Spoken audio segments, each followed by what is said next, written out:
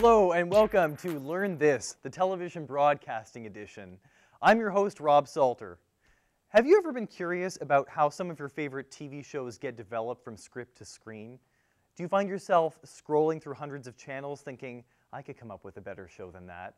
If you believe you have creative ideas or a visual person and have a drive to share stories, then television broadcasting at Algonquin is probably the place for you. With a high success rate of over 80% of grads finding internships and employment after their experience here, it's no wonder that Algonquin is ranked #1 for education and television for Canada.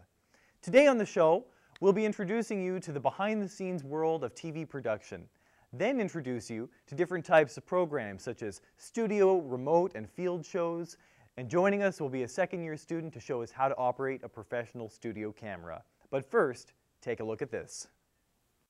Font, 2, and push on 1. 2, and take 2, cue talent. And font up. Hello and welcome to ACTV Morning And News. I'm Warner McQueen. And I'm theater. I got a job, oddly, I got a job when I was 16 full-time at a CTV station in Winnipeg. And kind of never looked back. I've been lucky enough to do pretty much anything there is to do in television, and I don't claim to do very many of them very well. But I ended up in my early 20s as a floor director, and then I was a director and producer, and I ended up being producer of a midday, noon news and lifestyles program. 3, 2, For me, individual grades are about getting a job. Because I want everybody here. My whole purpose for being here is to get you a job. So generally speaking, I regard a C as you're a student that I would probably hire. If you get a B, you're probably a student that I would be happy to hire. I might have to compete with somebody else for your services. And if you get an A, I'd hire you for sure, and I would definitely have to be competing with other people for your services. We're really polishing skills in here. Like we set expectations for high standards, and so we are polishing skills.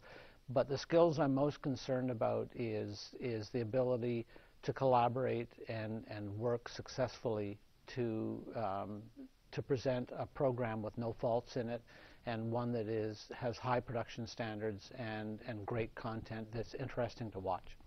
Virus in utero by her mother, but thanks to a groundbreaking discovery, the child was cured. Or when students come to me from first year, I expect they know the basics of shooting and lighting and all that's required to work in a studio. What I'm hoping to teach everybody is to work as a team and how important that is. And take 3. Ready to roll to number 2? And now we have Hussein Ahmed, who is covering Algonquin College. Welcome back. Today we have Zach, John, and Mandy from second year. Thank you so much for joining us, guys. No problem. So I was thinking maybe you could just introduce yourselves a wee bit. John, how about yourself? What about, what's your passion in this program? My name is John Petty. My main passion in this program is producing for EFP, but in studio I like technical directing and technical producing. And what's EFP stand for again? Electronic field production. Gotcha. And Amanda? I'm more of a producer. That's where my passion lies. I do a little bit of on-air talent, but producing is my main strength. Right on. Zach, what about yourself? I do a lot of on-air talent, whether it be reading the news behind the desk, reporting in the field, voiceover work. Mainly, that's my shtick. And for on-air talent, because we have that in common, what about your strengths in that? How did you find out that was your favorite thing to do? I don't know. It was doing a project at the end of first year that I really found out throughout actually first and second year. I did a lot of on-camera work, which got me a lot more comfortable in front of it. But voiceover work, I opened my mouth at the right time, and a lot of people just said, "Hey, you had a great voice," and that's just how I came into being that. But it's just about being comfortable on camera. Right on. What you do? And could you do that radio voice for me? You want to hear my radio voice? Yeah. Like, it's the Algonquin News Broadcasting Program. Television. I love it. It's good times. And Amanda, when you're finished here at Algonquin, where do you plan to be? What's your goal after this? Probably moving to Toronto and working for some E-Talk or Entertainment Tonight and producing something for them. Good old ET. Love Yeah. it. Love it. And for yourself, John, I was wondering if you could tell me a little bit about what you would say the school experience gave you to get into the industry. What do you think? It pretty much gave me everything I know today. I came into this program not knowing a thing about television production, but now I know so much. Good program. Oh, definitely. Right on. Amanda, what's a producer responsible for exactly? Producer is responsible for the whole production from start to finish. They are in charge of everybody on the set, the director, and making sure everything gets done accordingly on time, and just having all the right paperwork. And for yourself, what would you say, Zach, makes a good on-air talent? Like, what are your tips for people to get into that? Presentation and pronunciation. You got to present the way you look. You know, the way you're dressed, the sharp you dress real sharp, real nice, your mind will follow. You get a good presentation going on, people will believe you're a professional. Pronunciation, make sure you just speak clearly, know what you're saying, and just have a good knowledge of what you're talking about. What is a TP? Because I heard that term thrown around a little bit. What's that stand for? A technical producer is pretty much in charge of every technical aspect of a studio show. They need to know every piece of equipment, and more importantly, how to fix it if it were to fail. Thank you so much for joining us, guys. That's awesome. Thank you very much. We now go out onto the street live with Chelsea Cuffey to see how many people know about Algonquin College television broadcasting.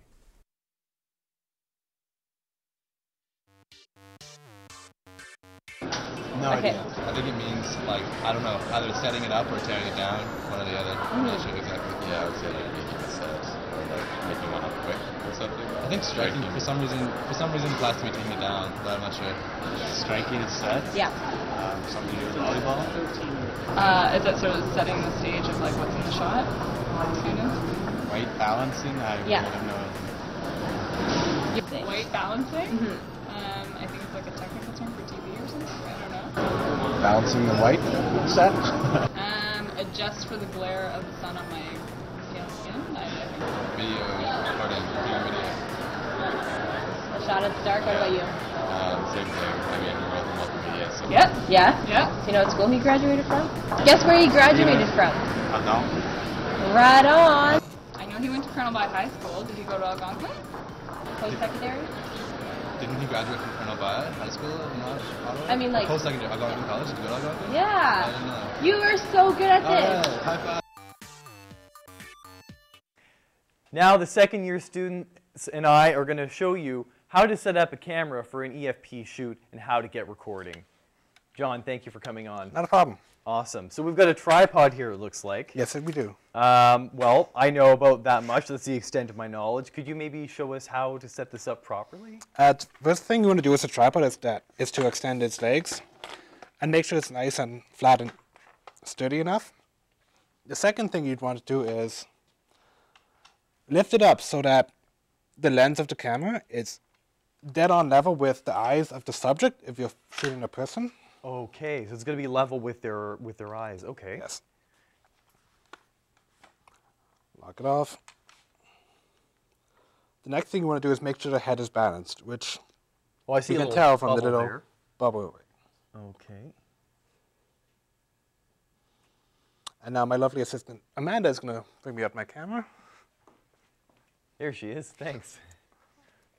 And the camera should snap right into place. Right on.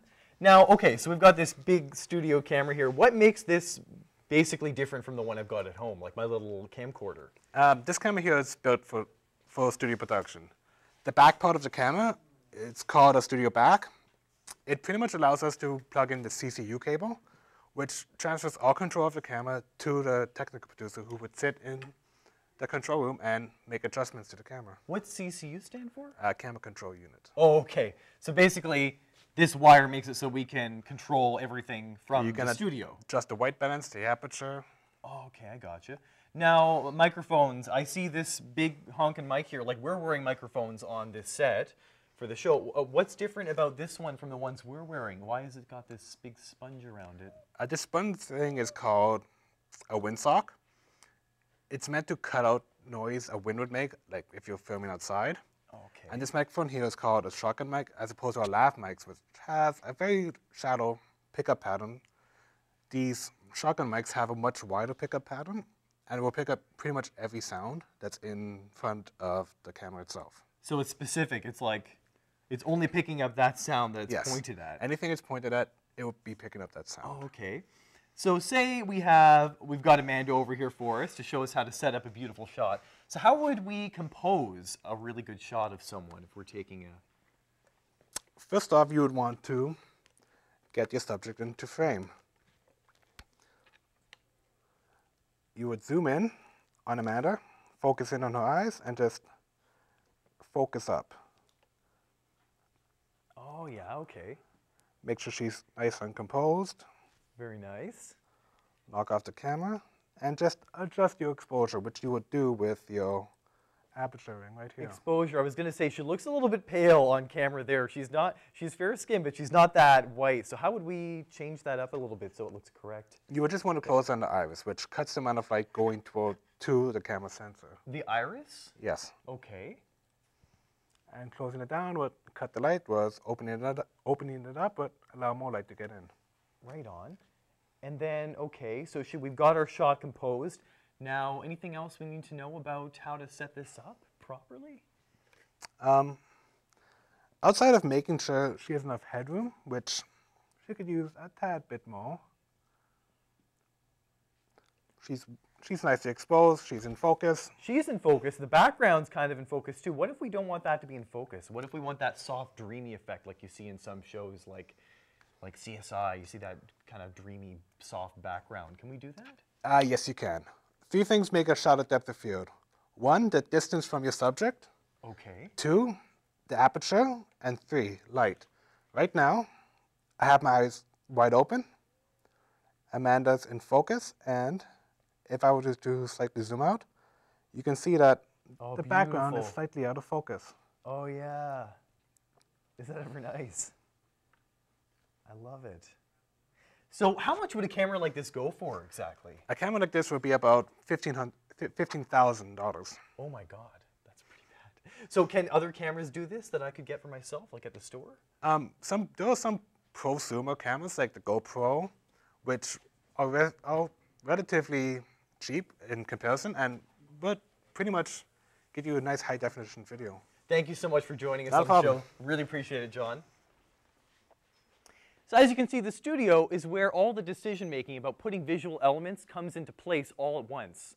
When talent performs on a set, there may be a huge elaborate stage with a live audience, or there may be as little as a green screen and one single camera.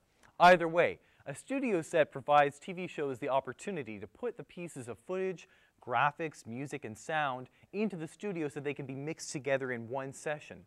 News, daytime shows, live spots, all use this method of production. We also have a large green screen, as you can see behind me, which we can put any background onto. Pretty cool, eh? Tune in next week on Learn This, when we'll be going into more Algonquin programs and letting you know what this college has to offer.